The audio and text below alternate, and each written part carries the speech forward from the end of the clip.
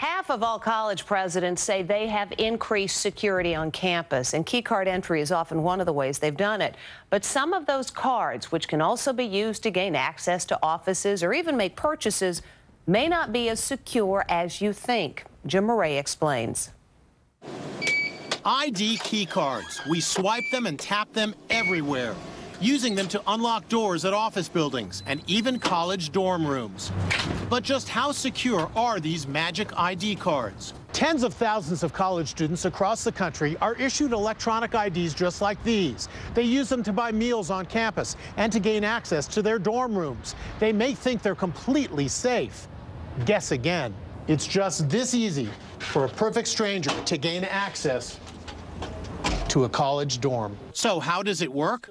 Using this device. If I just go like that, and boom, this is a copy of that card. So literally 2 to 3 seconds. Those are identical now. We won't show you, but security expert Walt Augustinowicz of Identity Stronghold says it's easy for criminals to get the parts online to build a card cloner just like his. This light right here, when that flashes, it's detecting a card in there. And once the cloner reads the tiny radio chip embedded in the card, Walt can clone a phantom key of your card onto another. All they have to do is push a button, and it's as simple as bang, and then it's a clone. So we came to Northern Arizona University and tried to electronically pickpocket students, with their permission, of course. In the blink of an eye, Walt's cloner was able to scan and steal these freshmen' IDs, even through their pockets and backpacks. This is the card that we cloned.